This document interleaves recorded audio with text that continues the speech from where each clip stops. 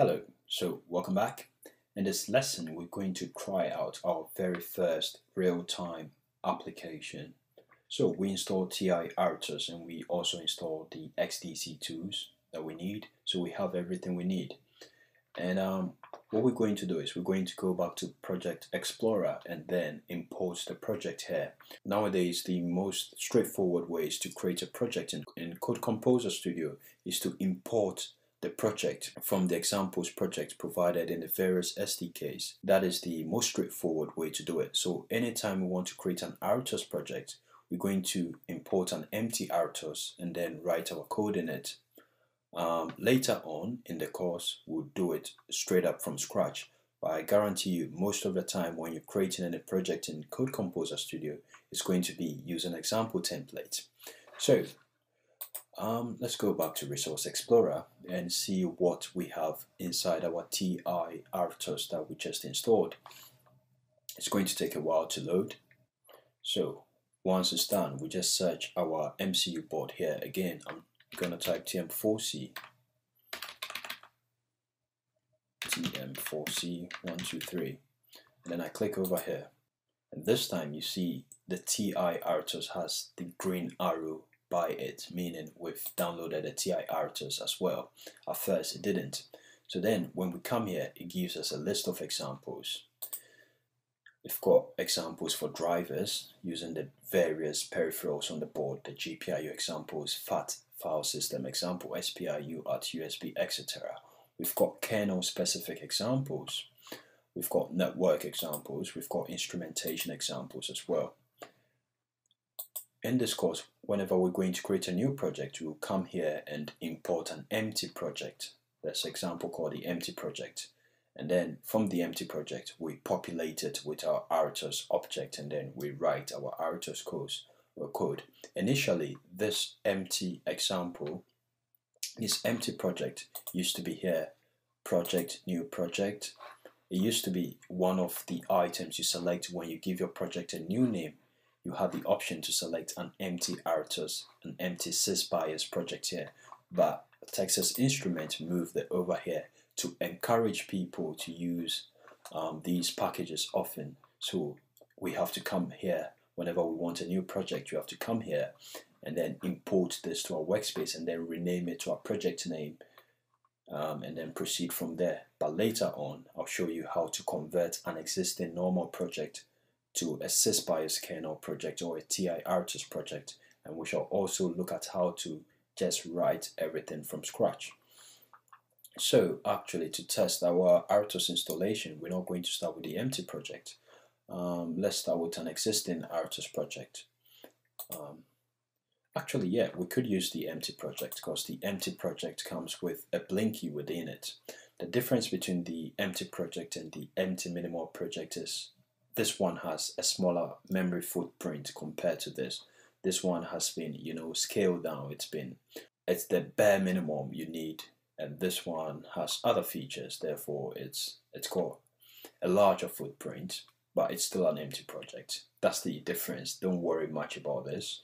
We'll explain later the difference between these two as we proceed. So I'm going to click this empty project. I can expand it. When I expand it, I see the content, and everything starts with the word empty, empty, empty, empty, etc. So I've got empty.c, empty.c, cfg, empty readme, make file devs. So I'm just going to import. It's already installed, so I'm just going to import to the IDE by clicking over here. And as I do, it's creating the project, right? And now it exists here, the empty project. Since this is just to test the tiva-c installation, I'm not going to rename it and populate it with my custom stuff. We're just going to rebuild it and expect it to run its default code. Right, so this is it. So this project, I'll just give a quick overview before we start creating things from scratch. So this project here has one task. It's called this task known as the heartbeat fxn. In sys, whenever you see fxn, it means function. It's a fancy way of pronouncing function. So this is the task, and what this does is it toggles the the blue LED on the tiva-c board, LED 0 in the board support package is blue.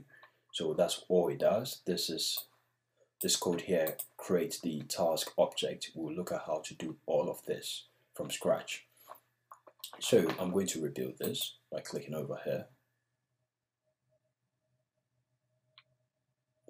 And it's rebuilding. So once rebuilding is done, I can either click to debug or click to run. I can just click run over here and click load. Because I've never loaded this, it doesn't exist here. I can select here, select program to load, and then it brings me here. Then I browse my project.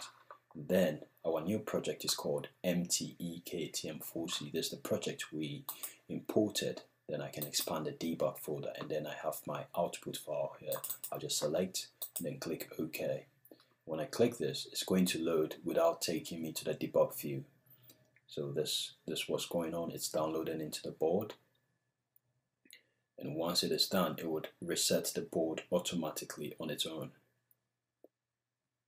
And as we can see, it is blinking. So our real-time application is running on the tiva-c board now.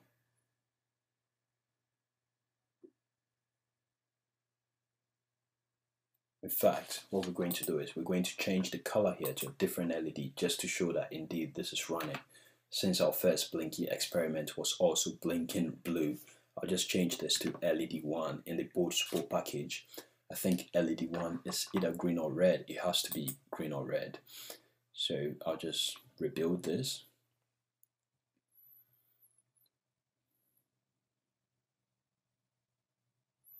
And once this is done, I click back here and then load. Just select this because we loaded it, it exists here. I select this to load onto the board. So as we can see, a different color is blinking now. It's a mixture of blue and green blinking now. It's because blue is initialized in the code. The blue is turned on over here. Blue is turned on, so blue is always on, and this other color is blinking. Therefore, we have this strange mixture here. In fact, I'm just going to simplify the whole thing by commenting out this line. And I'll rebuild. And it's done rebuilding. I'll just download onto the board now by clicking run, load, and then selecting this.